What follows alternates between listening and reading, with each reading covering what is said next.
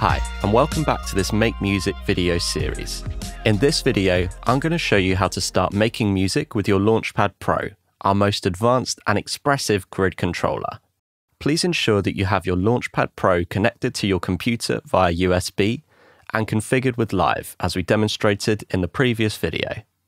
To get you up and running, we've created packs for you to get started with, which you can download from the links below this video. I'm going to download this one by clicking just here. Once this download is complete, on a Mac, navigate to your Downloads folder and double-click on the zipped file to unzip it. On a Windows machine, navigate to your Downloads folder, right-click on the zipped folder and select Extract All, and tick the Show Extracted Files When Complete box. Then extract the files. Now, I'd recommend creating a folder called Launchpad Projects inside your Documents. This way you can store the files here and you don't have to worry about losing the Launchpad projects if you clear out your downloads. On a Mac, navigate to Documents and select New Folder.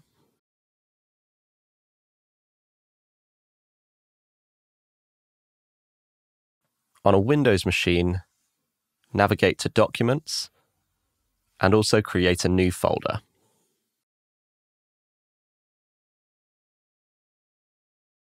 Then return to your downloads and we're going to copy and paste the extracted files into the new Launchpad Projects folder, just like so.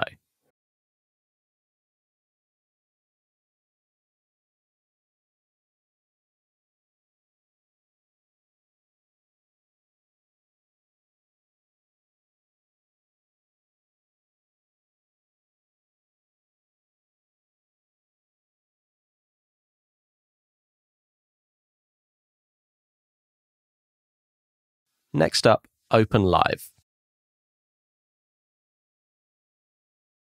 Once that's loaded, click on Add Folder in the browser on the left-hand side of Live and navigate to wherever you just saved the pack and press Open. This is what this will look like on a Mac, and this is what this will look like on a PC.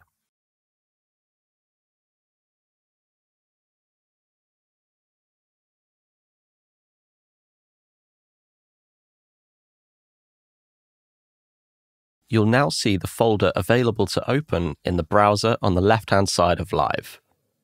Click on this and navigate to the .als file and double-click to open the project. This project has now opened up in the session view, and you'll see that we have lots of different colored clips on this page. Each of these clips contains either drums, bass, melodies, or some other element of a song. These clips are organized by type into tracks. So, for example, on this track, we have drums. On this track, we have bass, and so on. On your Launchpad Pro, you're able to take hands-on control of this session view in Live by selecting Session. We're now looking at the session view both on screen in Live and on the Launchpad Pro. If we want to play one of these clips, we can launch them by either clicking the triangle play button on the clip itself, or you can press the corresponding pad on the Launchpad Pro to launch the clip. In order to stop a clip from playing, you can launch an empty clip slot on the same track, and the clip that's playing will stop at the end of the next bar. If there are no empty clip slots on the track, then you can select the Stop Clip button at the bottom of the Launchpad Pro, and then press the Stop Clip button on the track. We'll take a closer look at this mixer section later on in the video. You're able to have one clip per track playing at a time, so if you launch a different clip on the same track, the current clip will stop at the end of the next bar, and the new clip will then start playing. And this keeps everything in time when you're launching clips. Let's check this out.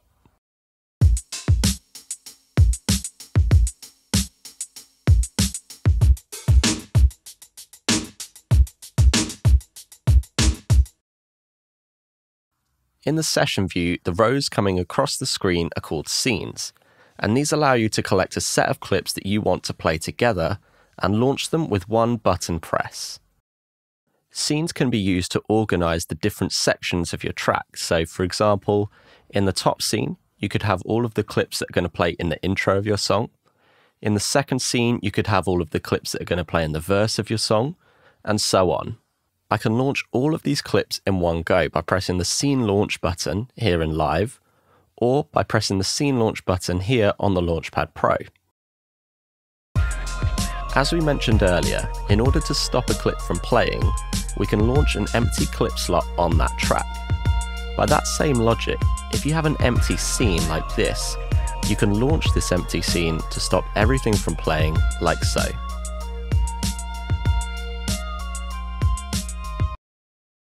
If you don't have an entire empty scene, then you can select the Stop Clip button at the bottom of the Launchpad Pro and select the Stop All Clips button just here. The Launchpad Pro allows you to take hands-on control of Live's mixer. Along the bottom of the Launchpad Pro here, you'll find the buttons that allow you to take control of different sections of Live's mixer. If you press one of the buttons, such as Volume, you see the controls displayed permanently. Whereas if you press and hold the button, you'll see the controls displayed temporarily. And then when you release the button, you'll return to whichever view you were previously in, allowing you to make quick adjustments on the fly. Another great feature of the mixer control on the Launchpad Pro is the velocity-sensitive parameter movements. Now this allows us to make smooth parameter changes, so for example, if we want to fade the volume down slowly on these drums, then you can press the pad lightly like so. However, if you want the change to happen a little bit more quickly, then you hit the pads harder and the change will be quicker.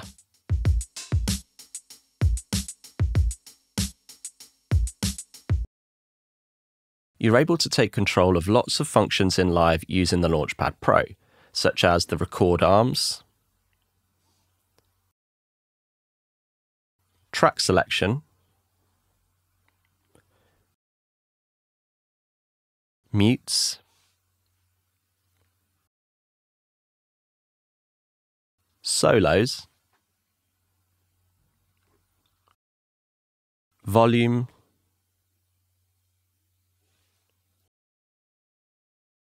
pan,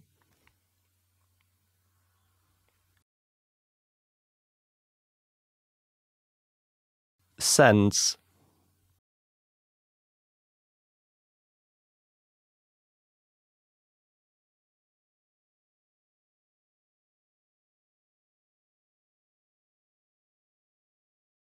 and the stop clip function, as we've already explored.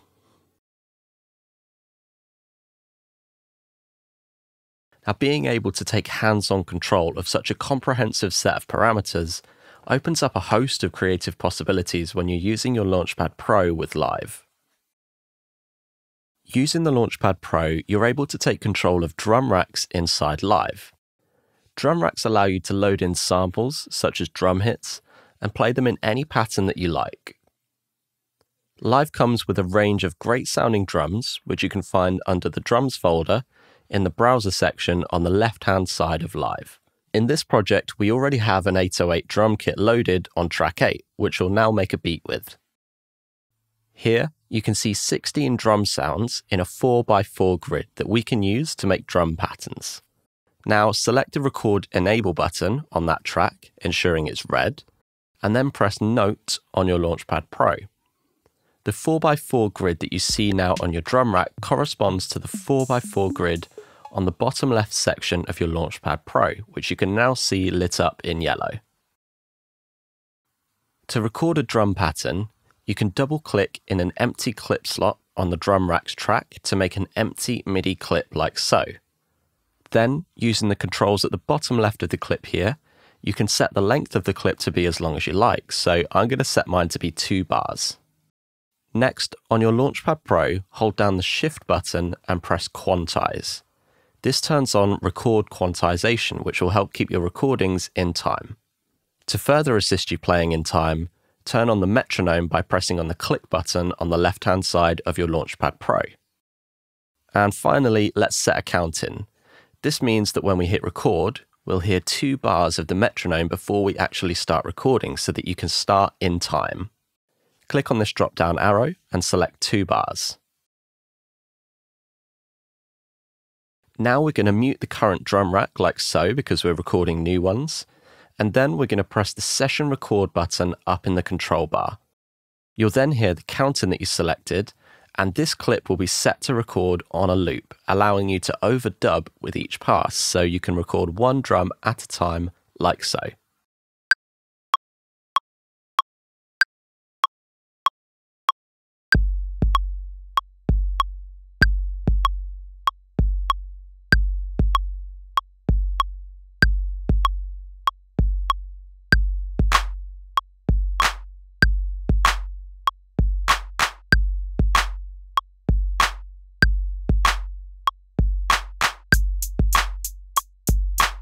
If you want to take the clip out of record mode to explore some more ideas without actually recording them into the clip, then press on the record button in the bottom left of your Launchpad Pro.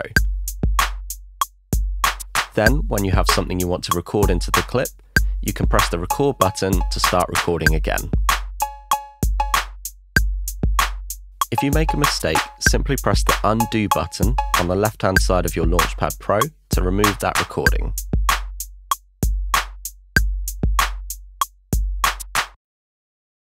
The note mode also lets you play the Launchpad Pro like an instrument in order to create your own melodic ideas. So let's delete this drum track by right-clicking and selecting Delete. And let's go and find a lead sound. I'm going to come to Sounds in the browser section, go to the Synth Lead category, and I'm going to use Fuzzy Poly. Let's drag this into some empty space in Live just here. And now when we enter the note mode on the Launchpad Pro, you'll see a combination of blue pads, pink pads, and grey or unlit pads. These combine to form a piano keyboard, with the pink notes being the C note, where most keyboards start, the blue notes being the white piano keys, and the grey notes being the black piano keys, the sharps and the flats. You can record MIDI patterns from this view in the same way that we recorded patterns using the drum rack, or you can record in a quicker and more open-ended way, by simply pressing the record button in the bottom left of the Launchpad Pro. So make sure that the track is record enabled, and then hit the record button.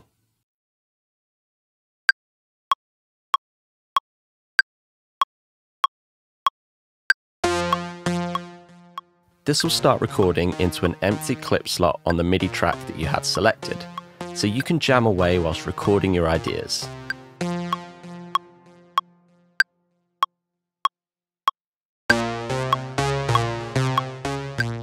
Then you can press the record button again to stop recording.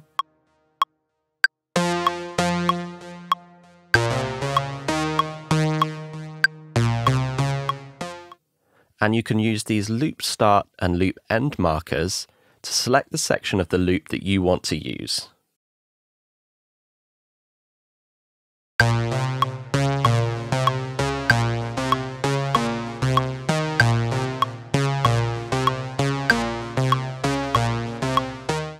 So you're now able to launch and stop clips in Live. You can launch scenes. You can control the mixer. You can play drum racks and instruments, and record your beats, all using the Launchpad Pro. In the next video, we're going to point you towards some additional resources to continue learning music production using your Launchpad Pro.